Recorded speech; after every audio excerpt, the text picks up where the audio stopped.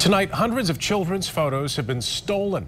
Spectrum Health estimates around 900 pediatric patients' pictures and their information are missing. That's right. It's all because a doctor's car was broken into. New tonight, 24-hour News 8's Heather Walker is finding out what Spectrum is doing to prevent this from happening to your information.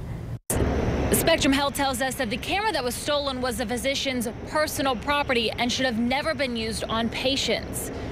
Why was the personal camera used? Yeah, that's a great question. Our policy is not to use personal cameras. We have special equipment to do this, and this was done outside of our policy. Physicians taking pictures of children's moles, rashes, and other skin conditions is within the policy.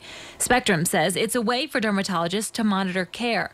But the pictures should have been taken on Spectrum equipment and secured. I'm a parent. The thought of my children's photograph being out there, even if it was their leg, I wouldn't like that. The president of Spectrum Health Medical, Dr. Daryl El Moushi, says the pictures included the kids' names, dates of birth, and medical record numbers. Some may have children's faces. The patients were seen at the Helen DeVos Children's Hospital dermatology clinics in Grand Rapids and Lansing from mid-February of this year to June 22nd when the car was broken into. It's now over a month. Why did it take so long to notify? Yeah, that's a great question. It took us a long time to actually make sure we had all of our ducks in a row in terms of making sure we knew all the patients that potentially were involved. We had to go back through 3 months worth of records. Spectrum says it's now contacted all of the families affected. What changes are being put in place to ensure that this doesn't happen again? So we are constantly educating our providers and our staff about privacy measures.